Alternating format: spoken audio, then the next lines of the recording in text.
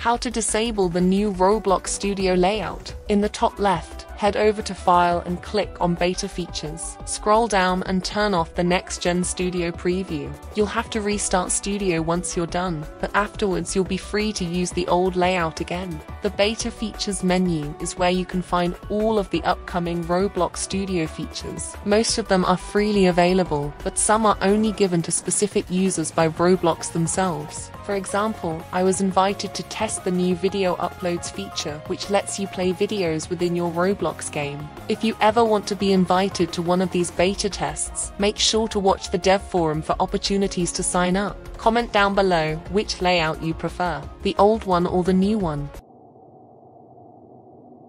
Interesting. It seems like she's learned her lesson about interrupting. Oh, and by the way, this game is called Battle Master Universe, and we're trying to reach 50k visits by 20— Look out! Join the Dev Mafia.